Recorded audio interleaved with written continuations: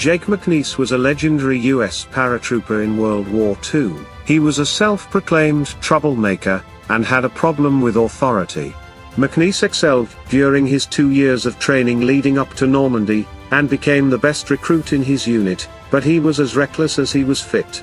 He led a group of soldiers that called themselves the Filthy 13, they often went AWOL, stole army jeeps, blew up barracks, and got into fistfights. When someone suggested to McNiece's commander that he should discharge him, he responded, quote, "McNiece isn't hurting anything, there will be a time when you'll be awful glad to have McNiece around."